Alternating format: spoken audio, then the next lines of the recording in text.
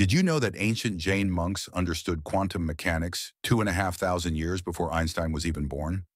In 500 BC, Jain philosophers described reality as fundamentally uncertain and observer-dependent. Their core teaching, called Anekantavada, claimed that truth has multiple perspectives, just like quantum superposition theory.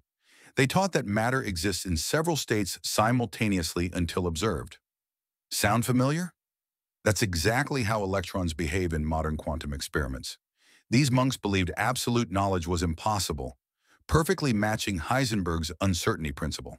Their sevenfold logic system even predicted the probabilistic nature of quantum mechanics. While Western scientists only discovered these principles in the 1900s, Indian monks had already mapped reality's uncertain foundation. They understood that the universe doesn't follow fixed rules, but operates on probability and perspective.